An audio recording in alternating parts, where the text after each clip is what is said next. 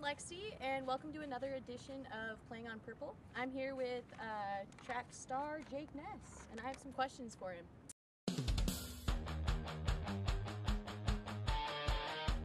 What's something that Americans do that you think is weird? The way they talk is weird for me. Really. All right. And what was the biggest culture shock or the biggest difference between here and home? The chocolate is really bad here compared to European chocolate. So walk us through your recruiting process and why did you decide to come to Weaver?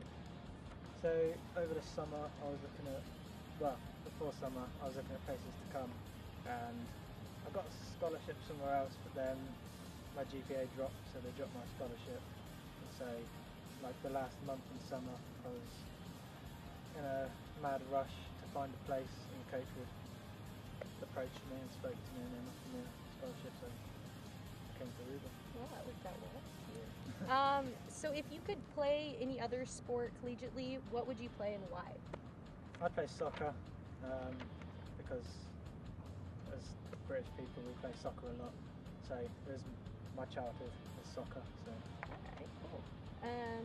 If you could witness any athletic event past, present, or future, which would you choose and why?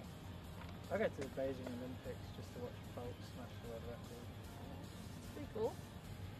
What is your favorite cereal and why? Weetabix, just because you can eat a lot and it tastes good. What's that? Weetabix. I've never heard of that. It's like, I don't know, I can't. Is that like a European thing? Yeah, it must be. Can we get it here? Never heard of it. What's the best concert you've ever been to? Five Finger Death Punch, just because there's a metal concert. The more bruised you get, the better it is. And my body was covered, so it was good fun. That was back home? Yeah, and I crowd surfed onto the stage, got taken off by security. Wow. And the lead singer took off his shirt, signed it, and gave it to me as I was leaving. So that sounds pretty lit. Wow. Okay, fam. Cool. And do you have any plans for after college? Yeah, I'm going to go back home and hopefully just set up a private sport clinic with my athletic training degree. I'm getting out here. So. Oh, that's really cool. All right, guys, that's all we have time for now. Thanks for watching Playing on Purple.